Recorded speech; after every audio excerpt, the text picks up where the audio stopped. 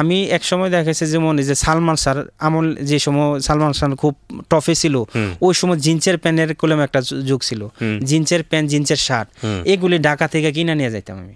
কিনা ধরেন একবারে মাথা টাক কইরা এই যে মানে মাথার মধ্যে সরিষার তেল লাগাইতাম, এবং আমার বাড়ি থেকে মরজাল মাঝে মধ্যে আমার এই যে নানার বাড়ি এদিক দিয়ে হাইটা যাইতাম, এবং হিল শু আছে না যেগুলি যে পিছনে সেল লাগানো ছিল, খটখট আওয়াজ হইতো, এগুলি পরে যেতাম।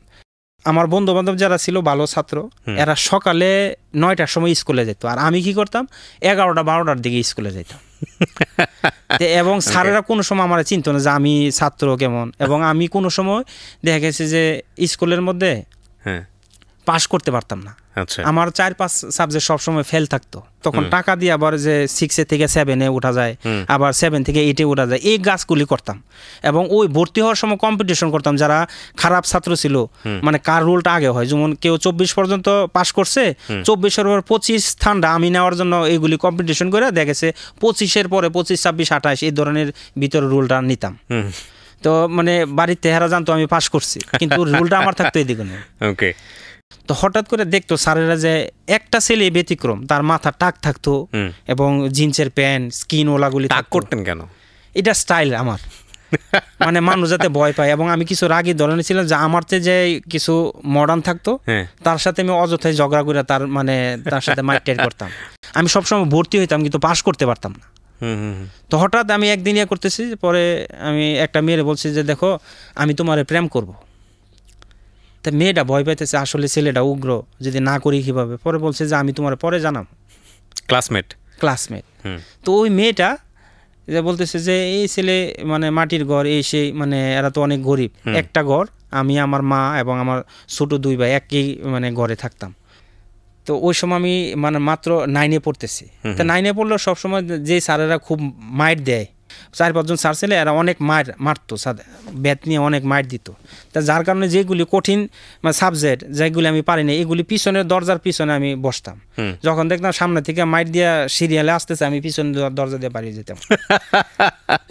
ওকে। তো ওই জিনিসগুলো হইতো। নগদে আমি 3 দিনের জন্য তাবলিগে চলে যাই। না, আপনি তাবলিগে যাওয়ার সিদ্ধান্তটা কেন নিলেন? কারণ আপনি যে ধরনের লাইফ স্টাইলে ছিলেন, ইয়ো একদম পুরা পাঙ্কু যেটাকে বলে, জি জি, তো সেখান থেকে আপনি তাবলিগে যাওয়ার চিন্তা করলেন। এই যে আমার বন্ধু সে দাওয়াত দিল, অনেক আমাদেরকে আপ্যায়ন করতো, মাঝে মধ্যে নিয়ে যে রেস্টুরেন্টে খাওয়াইতো, মানে ভালো আখলাক ছিল তার। যাওয়ার পরে ওই জায়গায় এত চেঞ্জ হয়েছি, কান্নাকাটি করতেছি, আর রাত্রে তাহাজ্জুদ এভাবে পুরো টোটালি করতেছি। কেন আপনি চেঞ্জ হলেন? আপনার ভিতরে কি আসলো, উপলব্ধিটা কি আসলো? আসলে আমি যা করতেছি এইগুলি তো ঠিক না, এবং আমি একটা মুসলমান, কিন্তু আমি একটা হিন্দু, সে 12 মাসে 13টা পূজা কিভাবে করে, পূজা ওইটা সে পারে, কিন্তু আমি একজন মুসলমান, 5 ওয়াক্ত নামাজ এবং ঢিলা লইলে মুসলমানের যে ঢিলা কলব ব্যবহার করতে হয়, সূরা কেরাত, এগুলি তো কিছুই পারে না।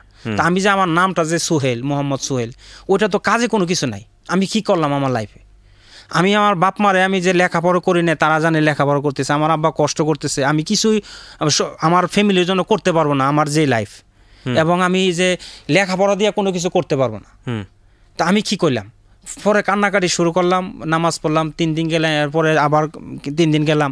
হঠাৎ করে আমি যখন স্কুলে আসলাম, মানে আমার ওই টাক মাথার উপরে টুপি, পাঞ্জাবি, এইগুলি দেখে স্যারের সবাই তাকাই দিছে।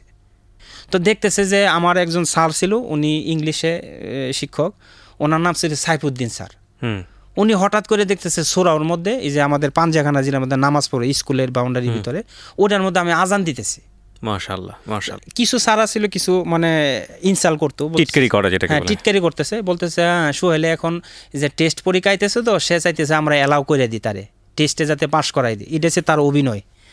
এরপরে এক স্যার আমার ডাইকে নিয়ে মানে ইয়াতে অফিসে নিল, লাইব্রেরিতে, কিরে সোহেল তুই কি পূর্ব দিকে রুখ করে নামাজ পড়স কিনা, আমার এই কথা বলতেছে। পরে যাই হোক, তারা বলতেছে, কিন্তু রিয়েল তো আমি চেঞ্জ।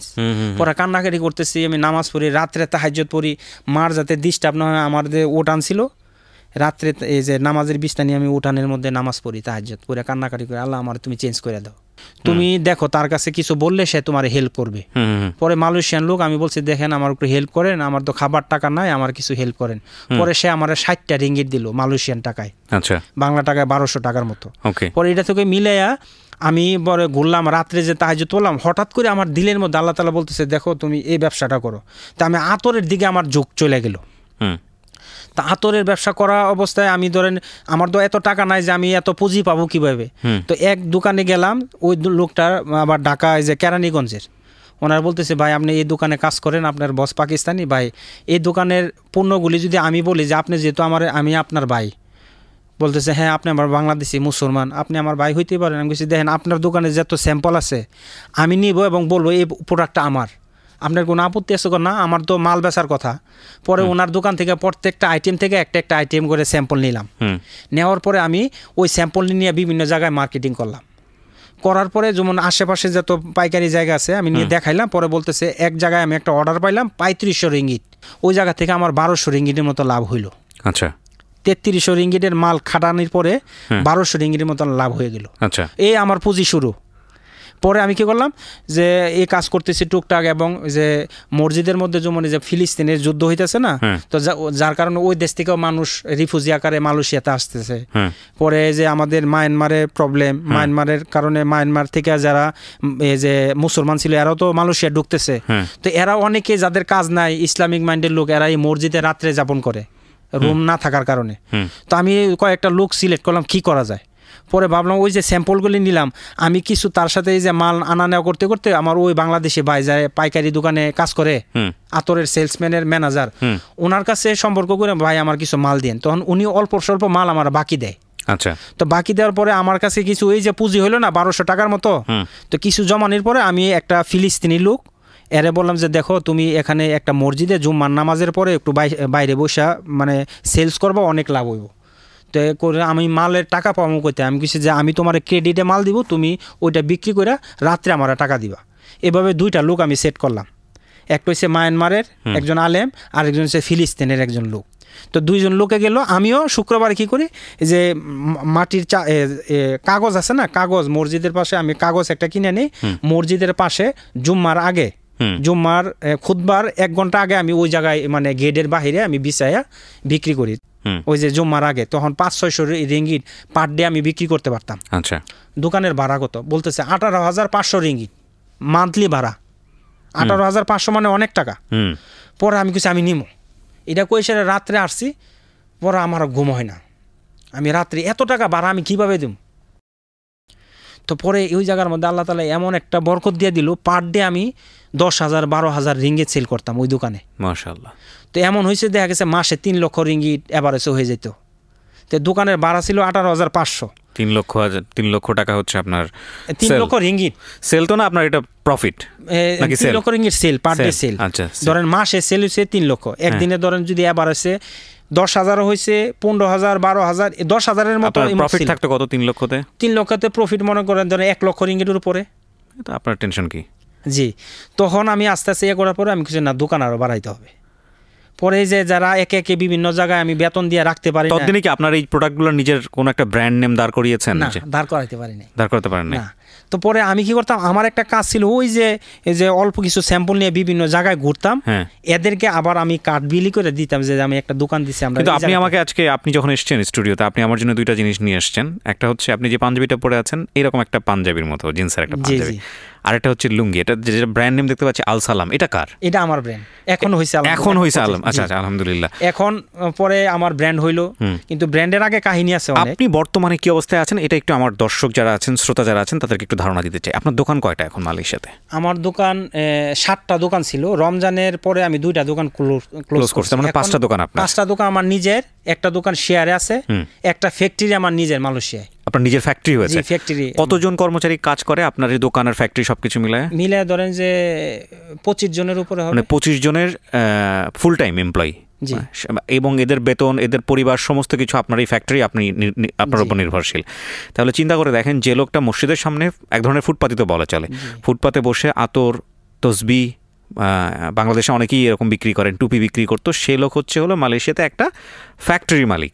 আচ্ছা, এটা হচ্ছে একটা বিষয়। শেয়ার আর একটা ফ্যাক্টরি আছে। আচ্ছা, আমি জানি আপনার অর্থ সম্পদ আছে এবং এটা আরও বাড়বে ইনশাল্লাহ।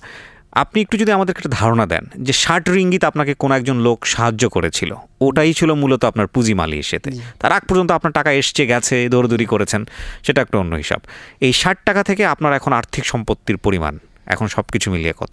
ধরেন যে মালয়েশিয়াতে আমার 3 কোটি টাকার উপরে আমার রানিং ব্যবসা, জি রানিং ব্যবসা আছে।